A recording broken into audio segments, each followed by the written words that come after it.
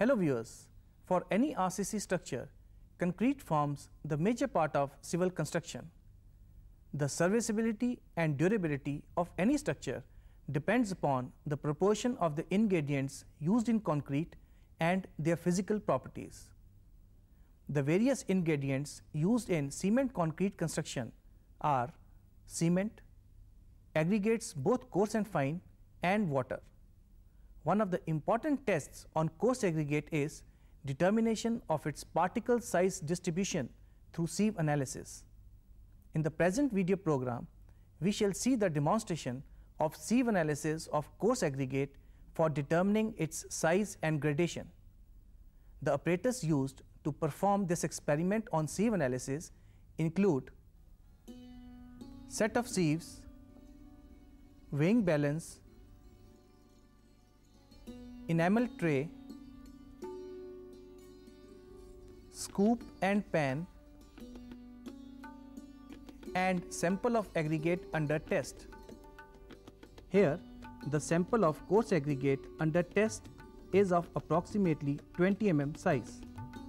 So, the sieves used are 20 mm, 16 mm, 12.5 mm, 10 mm, and 4.75 mm with pan at the base and lid at the top.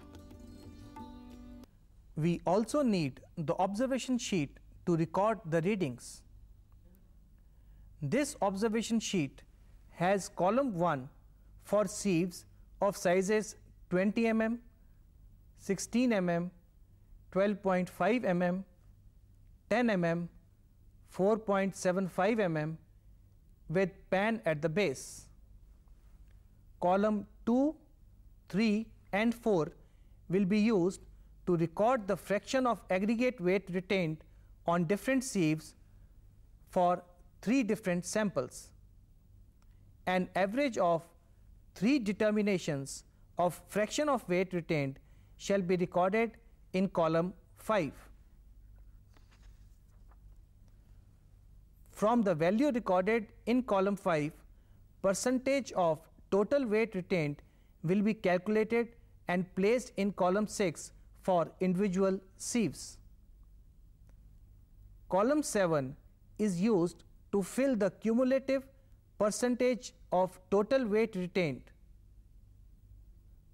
Percent passing of coarse aggregate is finally recorded under column 8.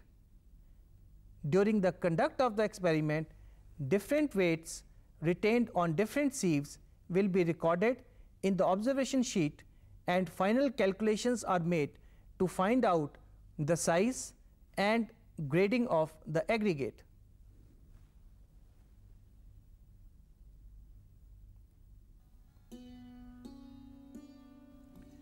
To start with the experiment, take 1000 grams of coarse aggregate sample.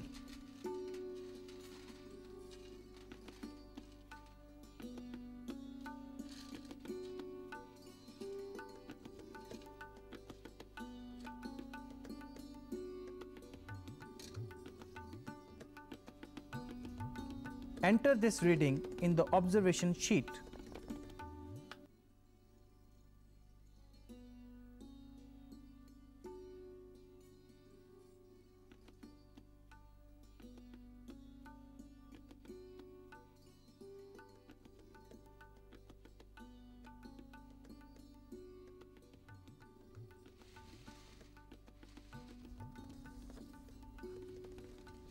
Now place the sample in the set of IS sieves already arranged in order with 20 mm sieve at the top and 4.75 mm sieve at the bottom.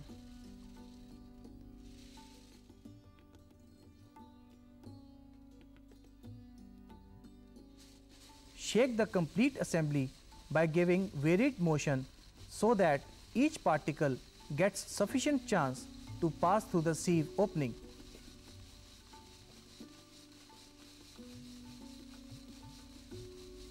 After proper sieving, fraction of aggregate of different sizes will be retained on different sieves.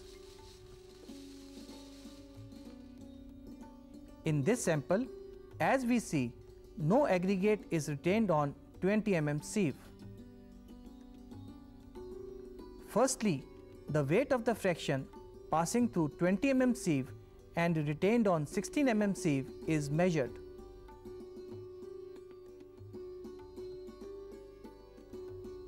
The weight of this fraction retained is 52 grams. This reading is recorded in the observation sheet.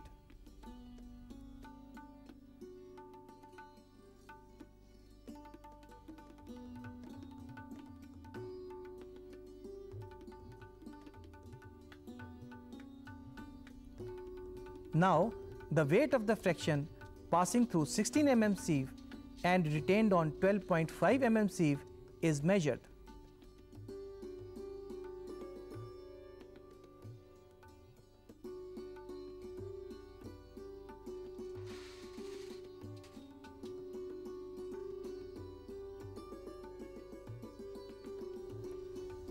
The weight of the fraction is 536 grams. This reading is recorded in the observation sheet.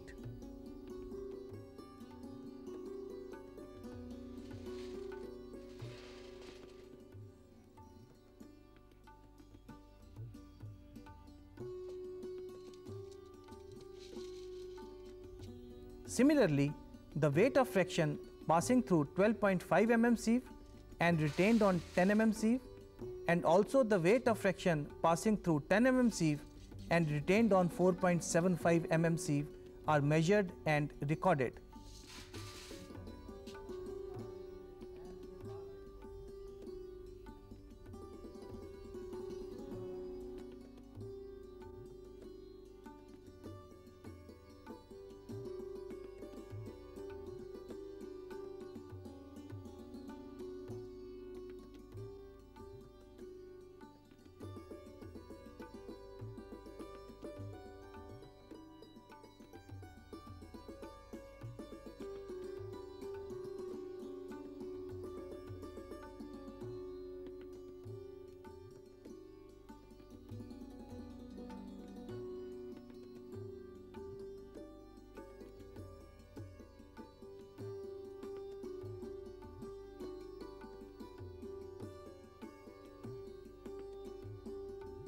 Repeat the procedure, taking 2 more representative samples from the same lot and record the observations in the same sheet.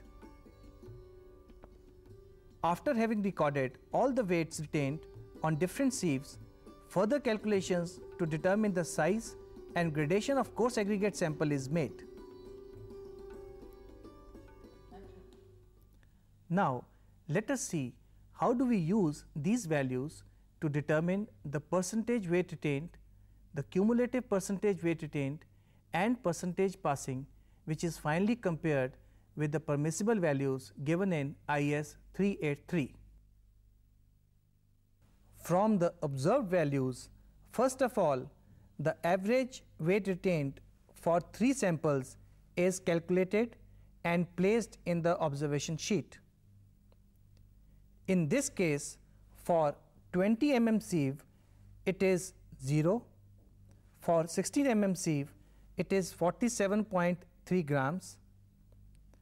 Likewise, an average weight retained on 12.5, 10 mm and 4.75 mm sieves are calculated and placed under column 5. The percentage of total weight retained on individual sieve is equal to the weight of the fraction retained divided by the total weight of the sample taken and multiplying it by 100. For 20 mm sieve, it is 0. For 16 mm sieve, it is 4.73%, and for 12.5 mm sieve, it is 49.40%. Likewise, for 10 mm and 4.75 mm sieves, the values are calculated and placed in the observation sheet. Similarly, the percentage weight retained on each sieve is calculated and recorded. Cumulative percentage of total weight retained on a sieve is calculated by adding the percentage weight retained on the preceding sieve to the immediate succeeding sieve. In this case, cumulative percentage weight retained on 20 mm sieve is 0%. On 16 mm sieve, it is 0 plus 4.73%, which is 4.73%. For 12.5 mm sieve, it is 4.73 plus 49.40, which comes out to be 54.13%. For 10 mm sieve, it is 54.13 plus 37.47, which comes out to be 91.60. Likewise, cumulative percentage is calculated for 4.75 mm sieve and for pen.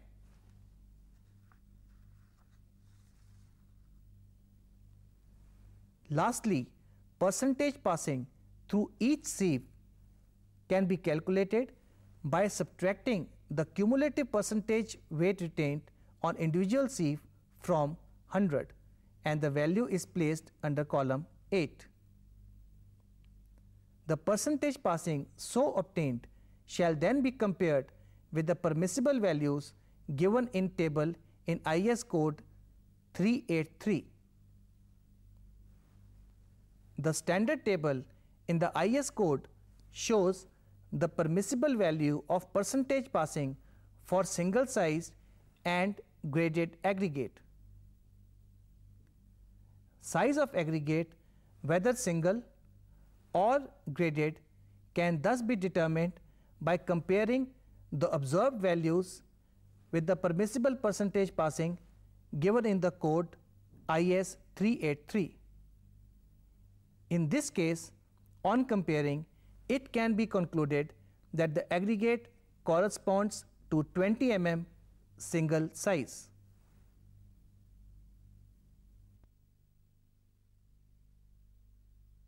In this video program, you have seen the demonstration of sieve analysis of coarse aggregate and also the procedure involved in making calculations for finding the percentage passing on different sieves.